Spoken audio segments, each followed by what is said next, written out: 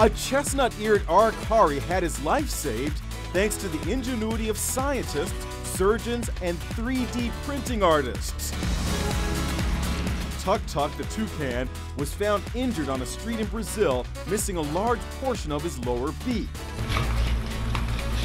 Cicero Moraes took a mold of the toucan's beak and then got to work 3D printing a new one for Tuc Tuc. Then it took 2 hours to surgically attach the prosthetic beak to the bird. Cicero tells InsideEdition.com that Tuc Tuc wouldn't be able to survive without receiving a new beak, but now his life is transformed. He's able to feed himself and to live out the rest of his life at an animal sanctuary. Be sure to watch Inside Edition.